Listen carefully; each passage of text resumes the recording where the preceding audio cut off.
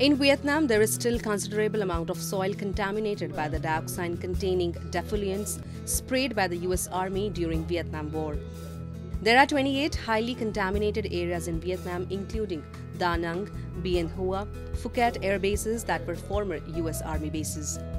Japan's Shimizu Corporation announced start of verification testing project of field trial jointly with Vietnamese government for full-scale soil washing for remediation of dioxin-contaminated soils. Soil washing is low-cost soil remediation technology that has low environmental impact. Shimizu's soil washing is expected to remove more than 90% of dioxin contaminants from soil and to restore close to 70% of the contaminated soil to a reusable condition. During verification testing, contaminated soil collected from around the air base will be run through its soil washing plant with the goal of removing 95% of dioxin contaminants.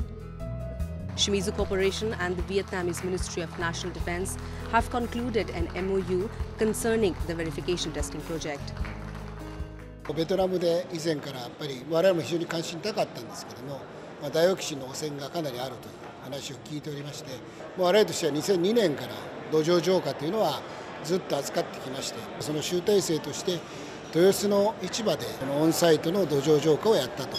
という実績もあります。こういう技術がベトナムでお役に立てないのかということで1年間研究をしまして、それからベトナム政府の要請に従ってプレゼンテーションに至ったというのが最初の始まりであります。